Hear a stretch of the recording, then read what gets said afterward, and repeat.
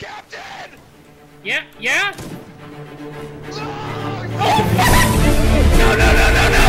No! Dude, we have so much shit to do!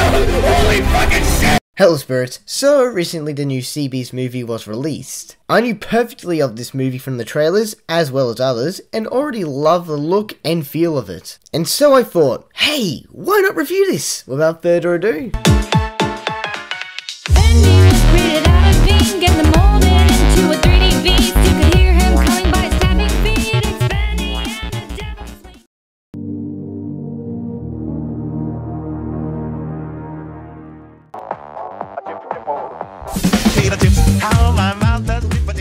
The Sea Beast focuses on a veteran hero and a kid that wants to be a hunter. However, she has a different outlook on the battles that's taken place for generations after facing the Red Bluster. And they both learn that maybe the creatures didn't start the war, all with the help of the sea creature they call Red.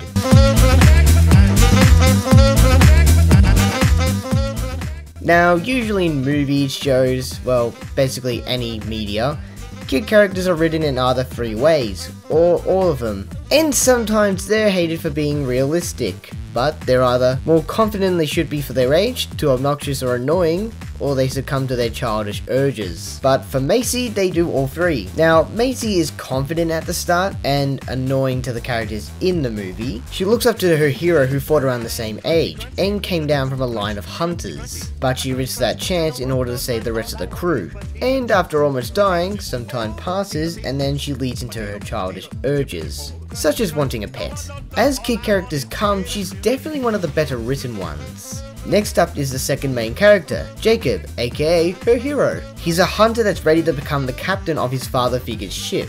However, as he's stuck with Macy, he starts to learn that what Macy says about their history being wrong might be true, and quits monster hunting after he learns that.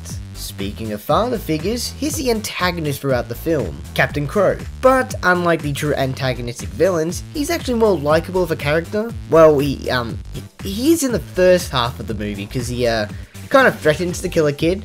Bring her to me! She's just a child! I'm giving you an order! Please, Captain!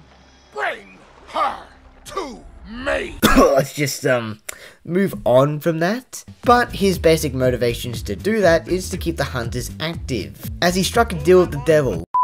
As he struck a deal with royalty, who hopes to remove them, despite those they've saved and lost. Finally, there's the other minor characters who are, well, in the story but don't play big parts or aren't in the movie a lot. Sarah Sharp, Crow's first mate and is known to have a lot of weapons. The Queen and King are villains who have known monsters didn't start the war. Admiral Hornigold is a hotshot for a hunter who thinks he can replace hunters. Gwen Batterby, who is a merfolk sorceress, known for taking everything if you strike a deal with her. And finally, Blue, Macy's monster pet.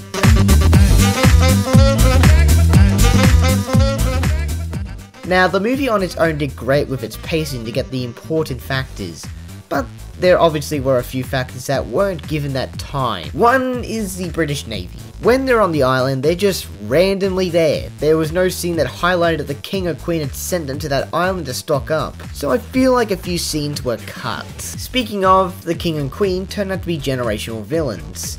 Now, I don't really mind that they don't have a lot of screen time. You learn over time that the monsters most of the time are good, and mix how rude the king and queen were, you get that their ancestors started it. Last on this list is Gwen Batterby. She gets one scene, a scene prior talking about her, and an after scene of those disliking Crow for the deal. She's well established as a character who goes against the Hunter's code, yada yada yada, hyped to be an Omen kind of character. And yet due to Red living, the deal is basically called off, or at least that's what I'm assuming. She should have had a lot more of a part to play, and yes, the poison was a big part to play, but if you removed her from the film entirely, it wouldn't have impacted the story a whole lot. Say the word, I'll be there in a flash. You could say my heart is... Now, there's a small twist in the movie. This is a twist. Monster is actually good, only attacking in self-defense. In other words, the good all along trope. Now, kids, can you tell me where this feels familiar?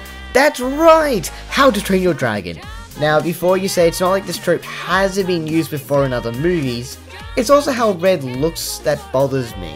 Going into it, I wasn't expecting the twist, but as soon as I saw the design, then the fact that they weren't dead basically just clicked. And this isn't just me that thinks she looks like Toothless. Now, this isn't essentially a bad thing. No movie is perfect, and it'll have its flaws. This can be unnecessarily turns for the franchise, a simple plot with bad twist villains. This is a kids movie, so yeah, I don't expect the twist to be mind-blowing, but I felt it was worth mentioning.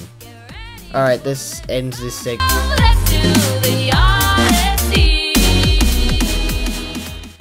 Should have probably talked about this earlier, huh? I would have made a really shit bad animation joke, but you've clearly seen the clips I'm playing at the moment. But to start off, I love the fucking feel of this movie. While yes, this film isn't perfect, I'm just happy it wasn't purged. I'm not sure if animation movies were purged, so I'm not sure if this joke makes sense. Now, the feel of this movie, if you will, directly reminds me of Sea of Thieves. Down to its character designs, the supernatural elements into the story, the closest to the pirate era. It makes me wish Rare would make an animated show, but to move this along, the movie grants you with amazing animation, beautiful vibrant backgrounds and designs, and has amazing water animations. I also freaking love the designs for the monsters, characters, everything. I know a couple minutes ago, Red's design bothered me, but that was just for the twist. I still love the character design for Red, specifically the color palette.